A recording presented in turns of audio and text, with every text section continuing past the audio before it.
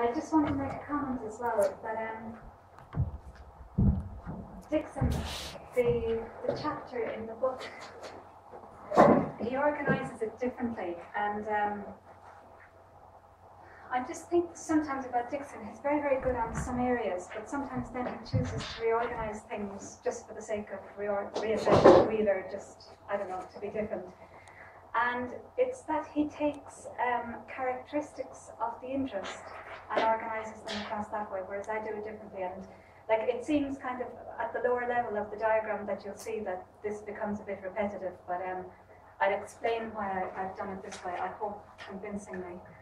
But anyway, so my point is that when you're reading the chapter in the book, the organisation is going to be, the organisation of the material is going to be slightly different. The content is more or less the same, so don't worry about it anyway. So the freehold covenants.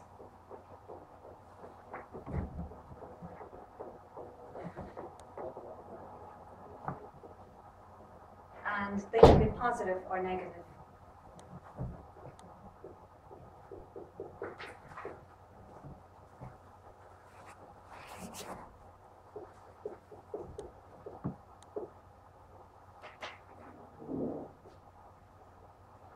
Now, a covenant, I mean, I mentioned these two when we were doing easements. And easements are rights of way over other people's land. And one of the things that you might remember about easements is that they're generally negative. Like, they're very, very rare easements that you can get your neighbour to do something. And that's almost carried across in the case of freehold covenants. It's more or less the same. But the thing about it is that the other thing with easements, it's also quite difficult to get somebody to refrain from doing something on their land, because with an easement, what it is that somebody has got a right to maybe move over your land, but generally not exclusively. So it's kind of more like a right of access. Covenants are when, for example, you might want to preserve your view, and you want to make sure that the owner of the plot of land in front of you isn't going to build. It's that sort of scenario.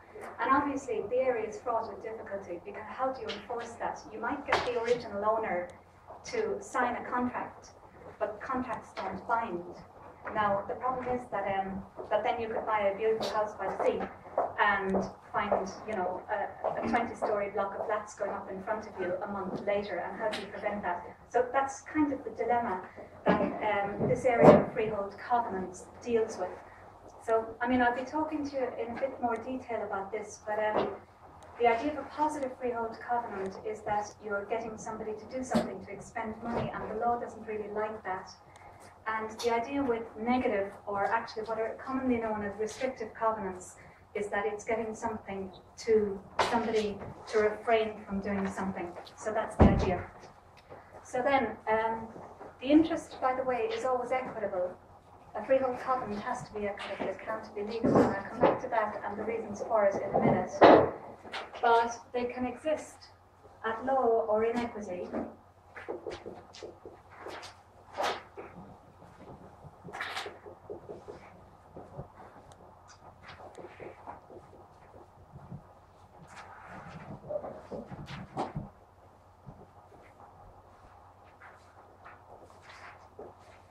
And do you remember when we did easements, like there are two plots generally adjacent to each other. One has got the burden, the other has got the benefit.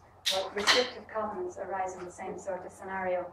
I mean, you can't have a restraint to build that's enforceable against yourself. Like, well, I can't see unless we get into very advanced biotechnology and we start cloning ourselves, but that's outside the scope of this course this year anyway. We'll see in the future. But, you know, that sort of scenario, so you can't sue against yourself, so obviously there have to be two sort of plots of land of some description. So then that means that there has to be a benefit and a burden. And actually, as I've been talking, this is the scary thing about teaching land law, as I've been talking, I just suddenly have realised why Dixon has organised this a bit differently, but all will become clear. I still think that my method is better, but I leave you be the judge of that. So at law, you've got a benefit and a burden. In equity, benefit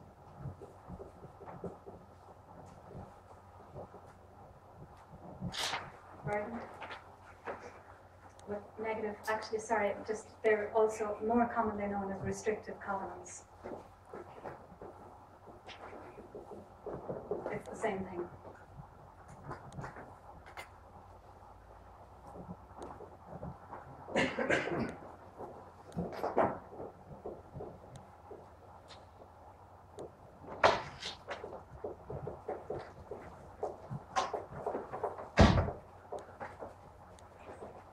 So, positive covenants of law, you've got a benefit and a burden. In equity, you've got a benefit and a burden. Then restrictive or negative covenants, the same thing. They can exist in law or in equity, you've got a benefit and a burden. And I hadn't taught this for a few years, so I was doing a bit of reading on it over the last few days, and I kept on kind of waking up in the middle of the night and thinking, oh my God, like, how can you have an equitable interest which is enforceable at law? But it's because there's a contract, and also freehold covenants are between owners of legal interests, okay? That's one thing.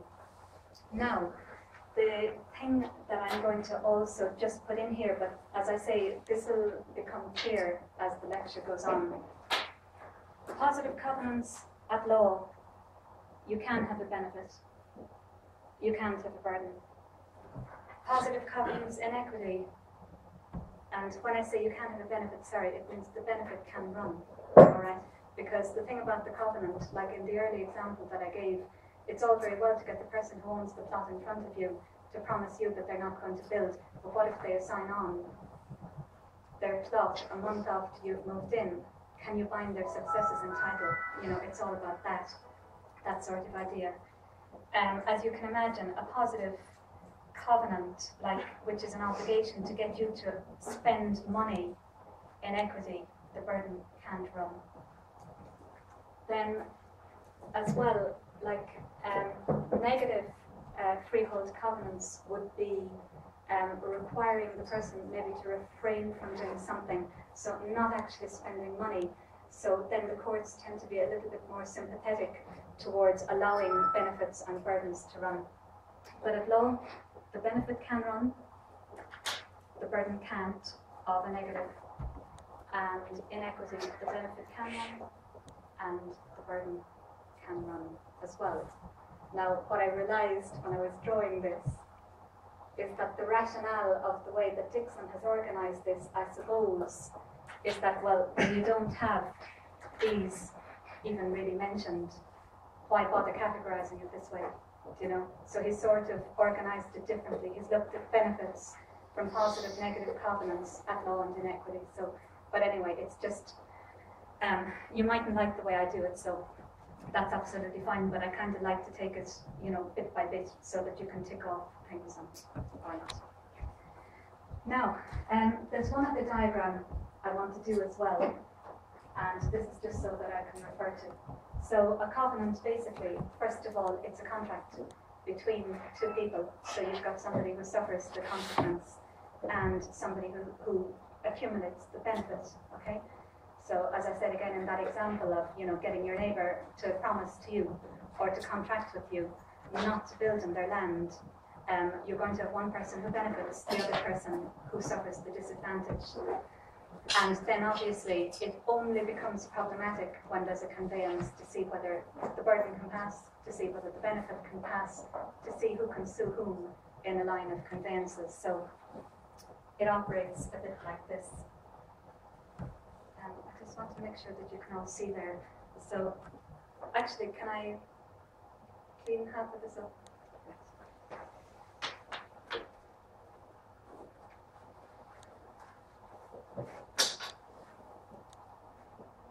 Actually, I'm going to try and squeeze it in, sorry. Okay, so you've got A. I'll draw a line.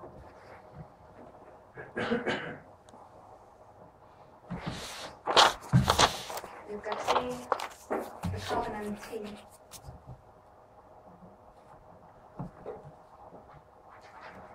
And the covenant T gets the benefit of the covenant, okay?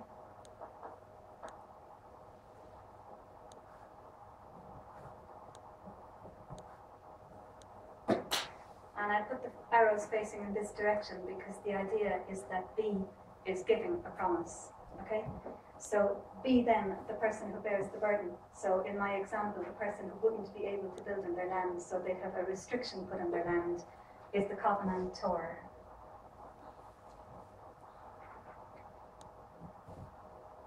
And they bear the burden. And that's all very well if the promise is just between the two. But obviously, land has a habit of getting conveyed.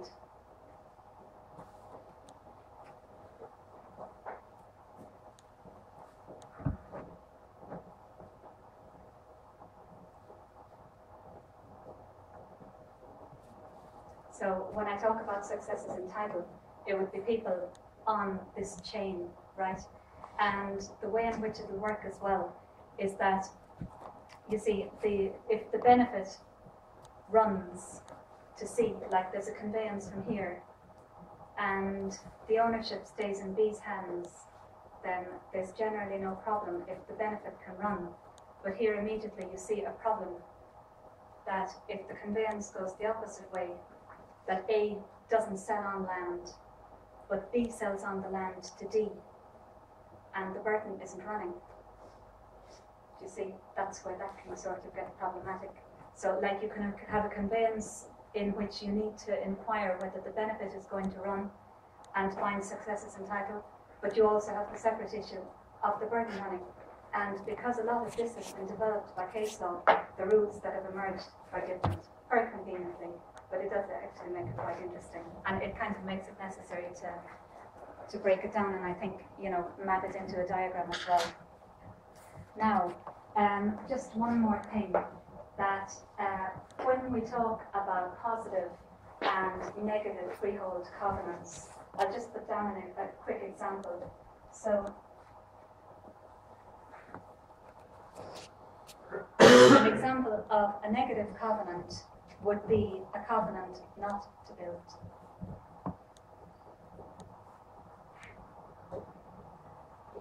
Right?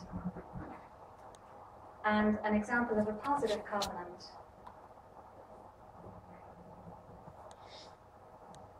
would be a covenant to erect and maintain fences.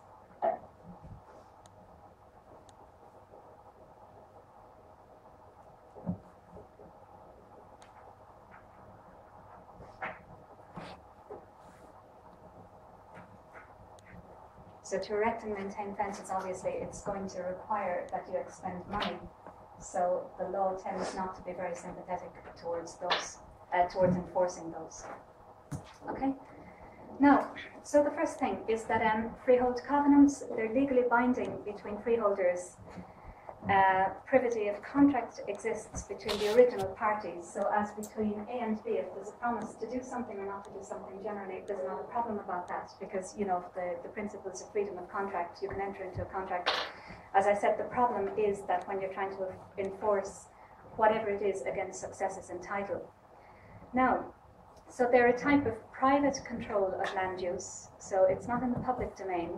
And this involves landowners seeking to regulate or control how land is used within a particular locality. Okay?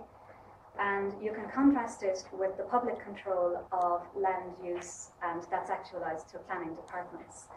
Now, freehold covenants, they can be used to restrict development of land, even where planning permission has been granted. So it's an interesting example of where private interests can actually trump public use of land. And they're akin really to a form of private planning law. And you'll see some of the case laws like from the 19th century, and it probably goes back a lot earlier than that as well.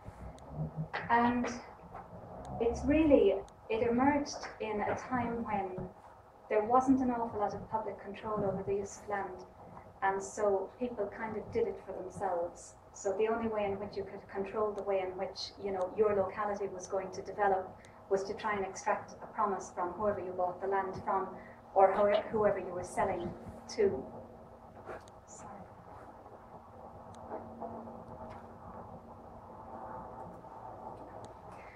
So then, in relation to who benefits and who is burdened, the person who makes the covenant and suffers the burden is the covenantor. So that's a bit like no, it's not like, well, I'd better not compare it to mortgages actually, because it's kind of the opposite of what you think.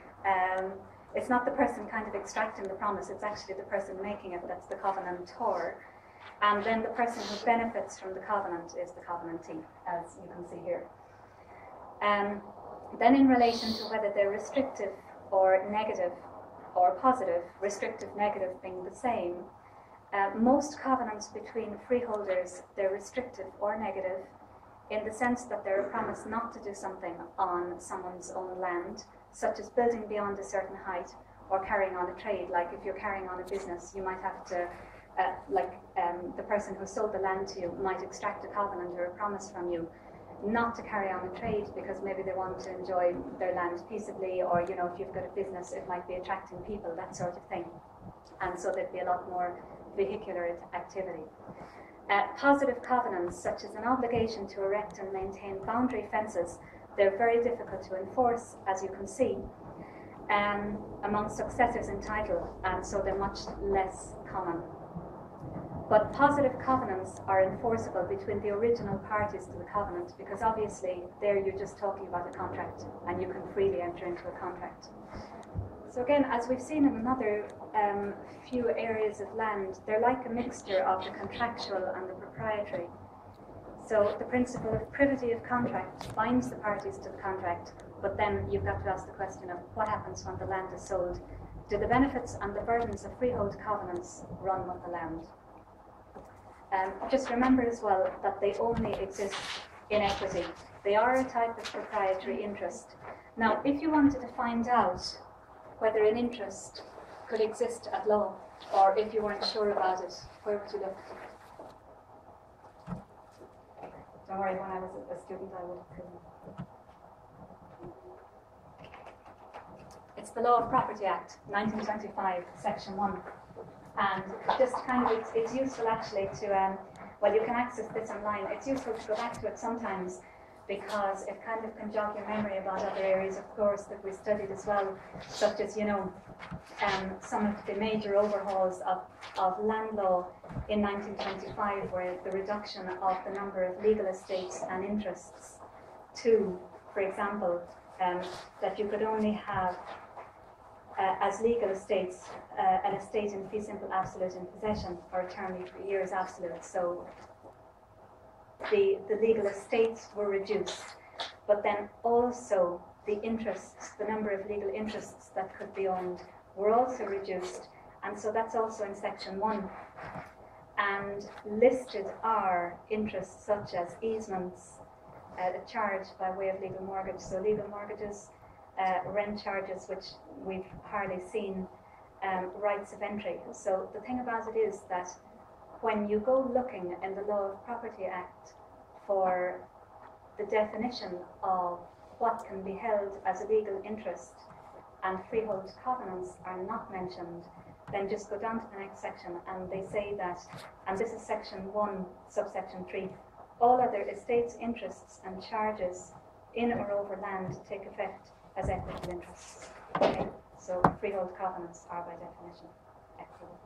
And as I say, it's just interesting sometimes to go back to the legislation in question and just have a look at what it says. Because, I mean, the other thing, the reason that I mention this is if you're in practice, and you're going to see a bit of this, if you're ever faced with a difficult scenario and you're trying to bring about some change to the law, going back to a particular section of the legislation like that can be very handy, because you'll often find a word such as right, and right can be anything. I mean, this is a right. So sometimes the courts will actually shut down that avenue, but other times they'll leave it open. And that's how that you sort of, like, you've got a piece of legislation there from 1925. There are a certain number of sections that are open to exploration. They have been explored and shut down, or they've been explored and stretched. I mean, as we saw with the whole section 62 when we were looking at easements. So it's a good idea to kind of get into the habit of going back to the legislation, because often people will just do things off the top of their head and they'll sort of follow case law, but not go back to the original. So it can kind of be handy. Now, then Section 56 of the Law of Property Act states that a person may take an immediate or other interest in land or other property, or the benefit of any condition, right or entry, covenant or agreement over respecting land, although he may not be named as a party to the conveyance or other instruments. So that just basically refers to the fact that that you don't have to be named in the instrument to be a beneficiary of the covenant. Now, so there's 6 matters to consider. The first is that whether the benefit has been passed to successors entitled, and that would be following on any conveyances from A. Then was the burden passed to any successors entitled, and that would be following on from B. So did they bear the burden of the promise? And then you'd have to consider those 2 questions of common law, and also consider those questions in equity. And you also have to bear in mind that that you have to look at whether you're dealing with positive or negative covenants. Okay? And just remember that when you talk about the running of the burden and benefit of covenants, you also have to have somebody who can actually, just supposing that you've got the benefit going on to C and D, and that's actually not problematic. But you're going to have somebody here against whom you can enforce it. And I think this is one of the reasons why the law has kind of developed a bit differently in terms of enforcing the benefit and enforcing the burden.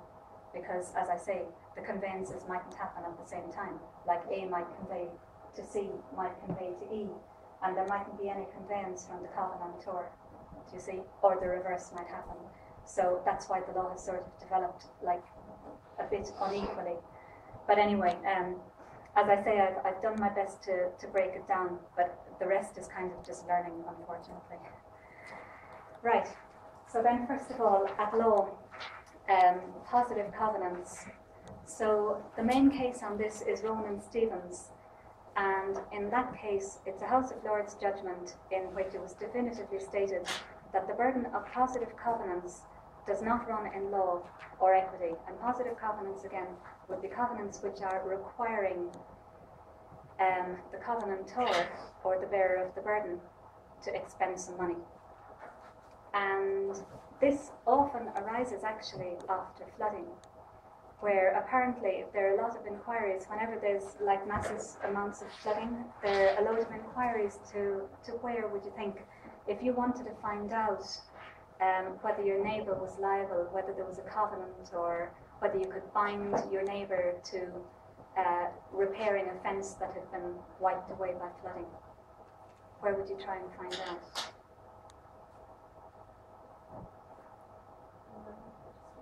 Exactly, that's very good, yeah. Apparently the land registry gets inundated with calls trying to find out about those liabilities, and people tend to be very disappointed when the land registry turns around and says, oh, we can't help you, we either don't know, or, well, because I suppose that's actually probably a question that you should go to your solicitor with, that they'd have the documentation and stuff. The land registry would also have the documentation, but they probably don't give out free legal advice. That would be, I would imagine that would be the rationale behind that. And also, obviously, for, you know, there's no provision for liability for them giving out wrong advice on a legal matter, you know. So now the other thing is that you might think, well, is this problematic in a setting that isn't rural? And actually it has arisen a lot in settings involving flats for the maintenance of communal areas or contribution towards the upkeep. It's been an absolute nightmare, and the problem is the law is as it is, so how do you change this? If the courts have shut down avenues, what's your other recourse? Statute, right? Now, let me see. I'm running for election in 2014 or 2015, and I'm thinking now, what will make me attractive to the voters? Yes, reform of the law of restrictive covenants. It's not a vote winner. It's not something that people particularly care about. So it sort of tends to be left on the shelf. So then, if you were particularly fascinated by this area, because do remember that I said that there's a guy called Gale who made his whole career on the law of easements. I mean, he's written this book of easements, and he gets quoted all over the place, all over the world, and in the House of Lords, the Supreme Court, etc., just because he's taken this tiny, well, it's not really a tiny area, but a very specialised area of the law, and just specialised on it. Well, that would be one thing you could do. You could make your name from writing a book on the law of freehold covenants, right? A practitioner's guide. Or alternatively, what could you do if you didn't want to put that much work into it? What would other avenues for law reform be? Running for Parliament. Running for Parliament, okay. On the ticket of reforming the law of restrictive covenants or land law reform, yeah, absolutely. But also you could look for maybe a job with the Law Commission, because they've recently produced a report on this and there is no activity. So actually what you could do is to look at what they've done and maybe run on that ticket, you know. So that is a very good idea. Now, the other thing too is, and when I was kind of looking at this, because you kind of start to think, well, if there's a benefit here, why do you also need a benefit in equity? Like, if you were suing on a positive covenant, would you want to pursue, if you had a legal remedy, would you want to pursue an equitable remedy? Well, the other point that I just want to make about that, I mean, it is logical that you see that the benefit in equity will follow that there's a benefit in law, because equity will generally follow the law, and equity, if anything, it's going to be more liberal. But if you had a choice that you had the potential enforcement of a positive freehold covenant, and you could either pursue a remedy at law or in equity, which would you choose? And I probably would have given the wrong answer to this if I'd answered off the top of my head. And I think that possibly you would pursue the legal remedy. Well, presumably, you know, the two would be open, because obviously the courts of chancery and of common law were fused, so you don't necessarily have that division. And also, as well, you know, the equitable remedies of injunction and specific performance. Well, of injunction, sometimes it can be satisfied by the payment of damages instead. So you've got contractual remedies that can be brought in to satisfy, or, you know, to ward off an injunction if the hardship done by granting an injunction would be too much. So like if you were going to be forced to pull down your house, it might be considered to be more just, more equitable, if you like, to actually give the common law remedy at times. Now, the thing about it is, and I hadn't actually this hadn't jumped out at me before, is that where there's a remedy at law, well, the remedies are damages, obviously, but they're not discretionary. And that's something that we've seen a lot of actually in this course, that, you know, when you pursue a trust interest, like if you don't have a legal interest, and then you might be able to sue on a contract. If you don't have a contractual interest, but you've made a contribution, you might be able to sue on a trust or other equitable interests like proprietary estoppel. But the problem is they're all discretionary. So with a contractual remedy like this, it's not discretionary, so you might actually prefer that. So just remember that the burden of a positive covenant doesn't run in law or in equity. And then the benefit of common law can be transmitted, and this is under section 136 of the Law of Property Act. And the rationale for that is a debt, for example, can be assigned. So if somebody owes you money, you can transmit this benefit on. So, for example, if A owed B £1,000, B can sell the debt to an agency, and they'll have a right to collect from A. Okay. Now, but having said that, successors and title of the beneficiary, they can only sue the original covenantor, as the original covenantor's burdens won't find successors at law. Okay. So now, then this is one of the main cases as well in this area. And in this case, the defendant covenanted with the freeholders to maintain the banks of a particular river, the Eller Brook. Now, I just want to bring a few things to your attention. So it's River Douglas Catchment Board. That's a public body, so they don't own land. Now, one of the landowners then conveyed the land to P, and this was expressly with the benefit of the covenant. So sorry, P being the plaintiff, P1 being the plaintiff. And then P1 then leased to the second plaintiff. Then after flooding, the river burst its bank, and an action was brought both by the first and the second plaintiff. So in other words, the owner of the freehold and the owner of the lease. And they both received the benefit of the covenant. And the Court of Appeal upheld this decision, clarifying that in order for these benefits to run, first of all, the covenant must touch and concern the land. So that's very like what we saw in easements, that you can't have an easement over somebody else's land that's 2 miles away from yours. It needs to be relatively proximate. The successor in title must have a legal estate in land, and this can be a lease. And then the land to be benefited must be reasonably identifiable, and also that the parties must intend the benefit to run with the land.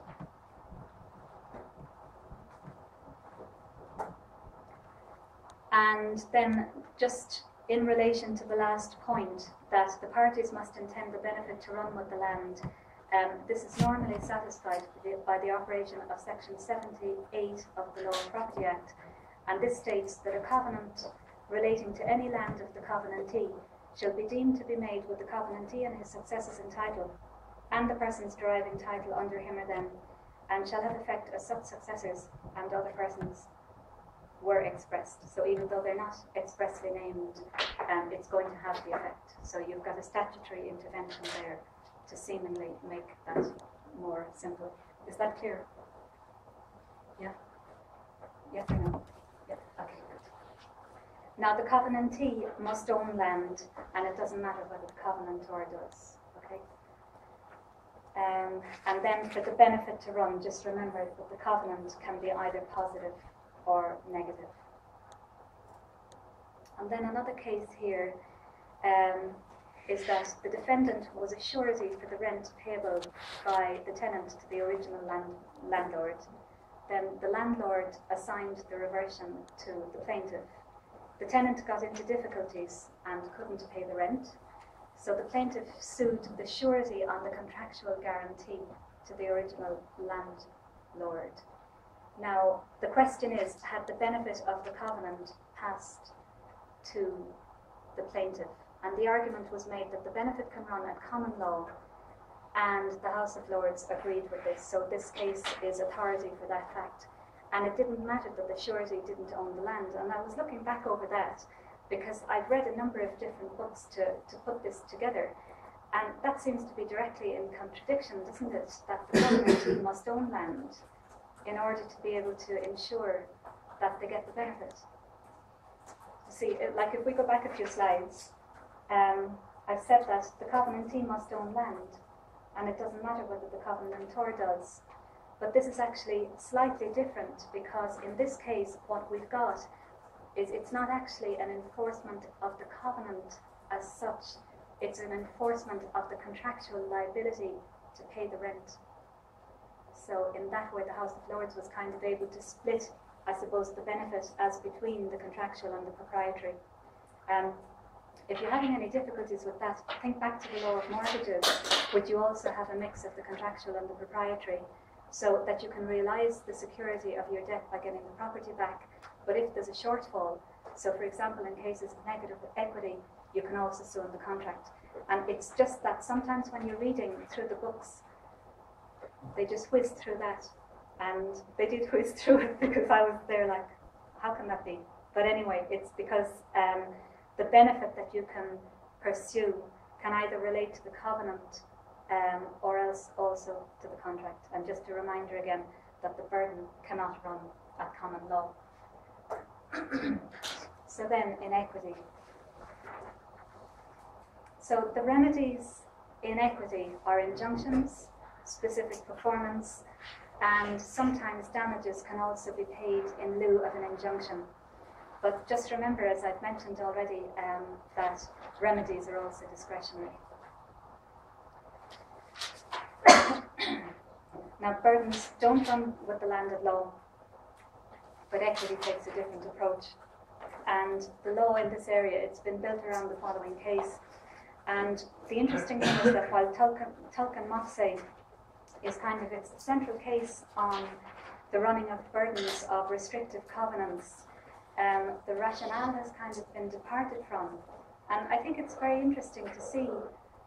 Sometimes I always get the impression that in these cases where you've got a rationale that doesn't necessarily fit, it's either that the law has changed substantially in the meantime, and 1925 is kind of important here because look back at the date 1843, where there would have been, well, the equitable remedies wouldn't have been so restricted, and land law was less bureaucratized. But sometimes as well you've got a case that can establish the law in a particular area, but the rationale isn't necessarily being followed. So I'll go into that in a bit more detail now. So basically the facts of this case are that in 1808,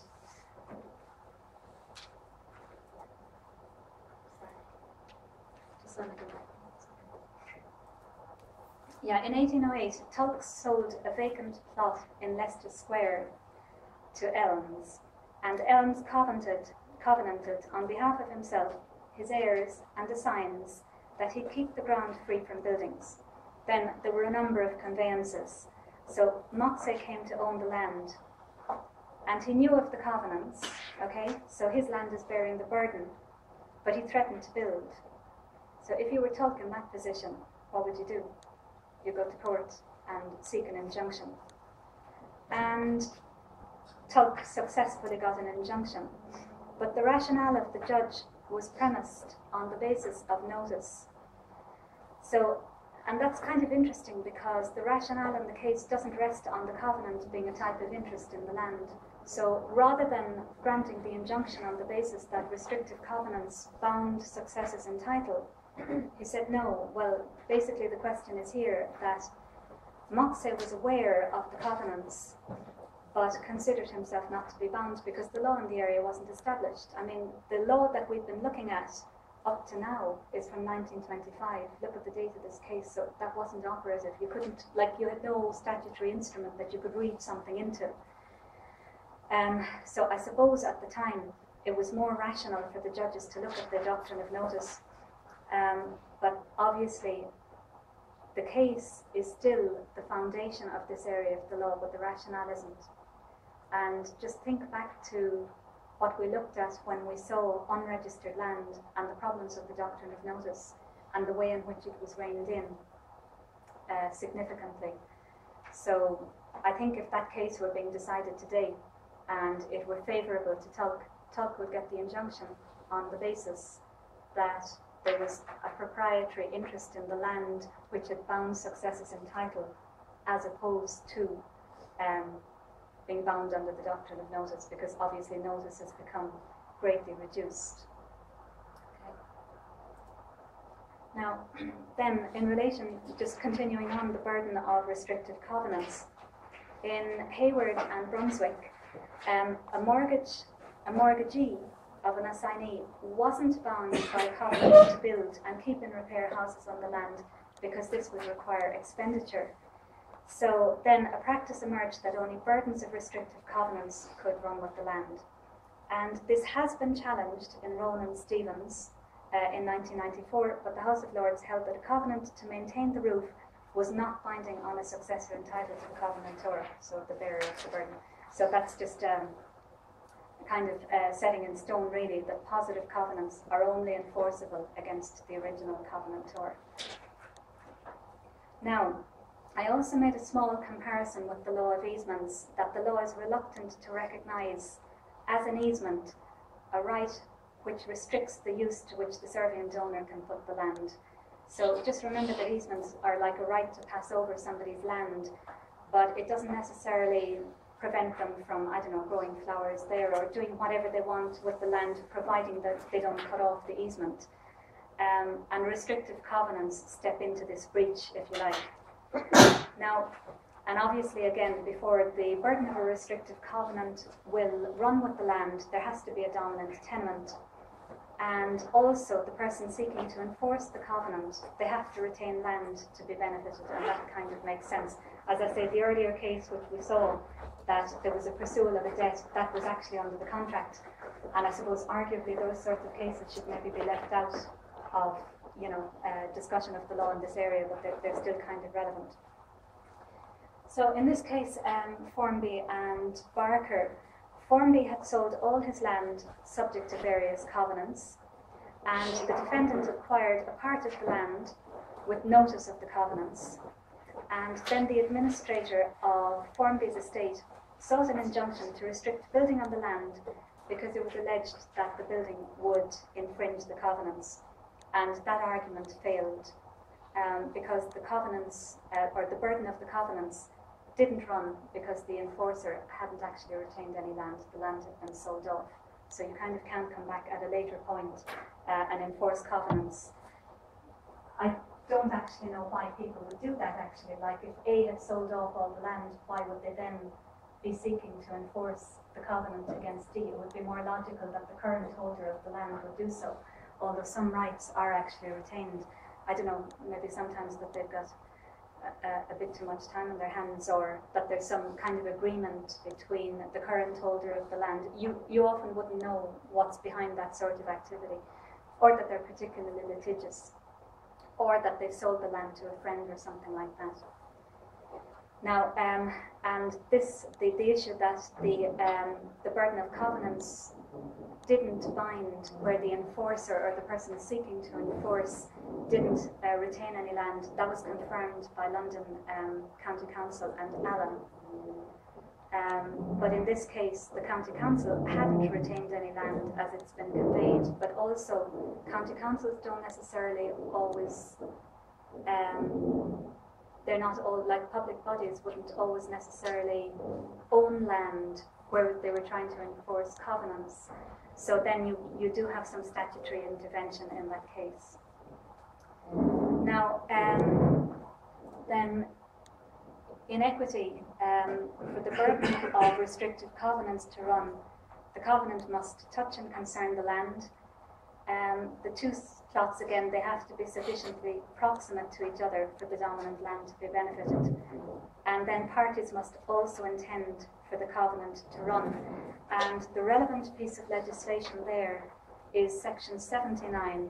So it's interesting as well for you, like at home, to just consult this and just see that it says that a covenant relating to any land of a covenantor, so the covenantor, you know immediately there that you're talking about the burden, or capable of being bound by him, shall, unless a contrary intention is expressed. So in other words, to rule out the running of the burden, you'd have to specifically state it, be deemed to be made by the covenantor on behalf of himself, and then it also adds in his successors in title and the person's deriving title from under him. So, as I say, it's a nice practice to get into, to just consult the legislation. Then just remember that when we were talking about restrictive covenants, when we dealt with the area of registered and unregistered land, and it's kind of relevant to, when I was talking there about the changes that the law has brought about to the doctrine of notice, after Tulkan Matsai, obviously. So in unregistered land, freehold covenants, they normally have to be registered under the Land Charges Act, okay, because they would generally be sort of seen as a commercial type of interest, and they're specifically listed there. So remember, we had a line of cases, Midland Bank and Green, and also Lloyd's Bank and Carrick, and those cases established that if your equitable interest was listed in the Land Charges Act, then it had to be registered, and if it wasn't, it didn't bind successors in title. But there's a small qualification in the Act. It binds, if you fail to comply with the registration requirements. So in other words, if you've got a restrictive covenant and it's over unregistered land, It'll be listed, most of them will be listed in the Land Charges Act. And if you fail to register it, it won't bind purchasers for money or money's worth.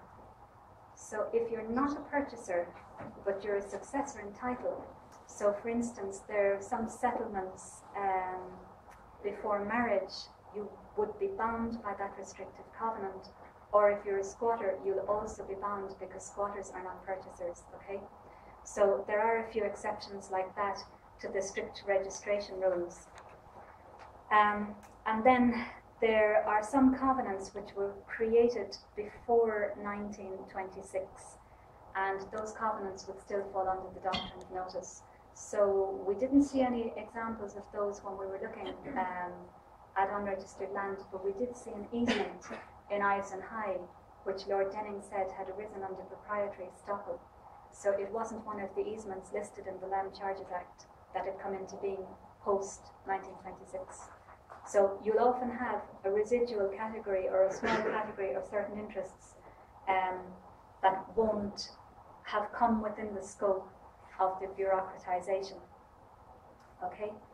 And then in registered land, covenants, they have to be protected by an entry of a notice in the charges register. So you know, when you're the registered proprietor of a particular piece of property, you've got 3 registers that attach to your property always. You've got the property register, which describes the property, the benefits of restrictive covenants and the benefits of easements. And then you've got the proprietorship register, which will give you your name, for example, and any restrictions. And then you've got the charges register, which tells any buyer of all the interests that exist that are negative to the property. So the burden of easements, the burden of restrictive covenants, etc., will go into the charges register.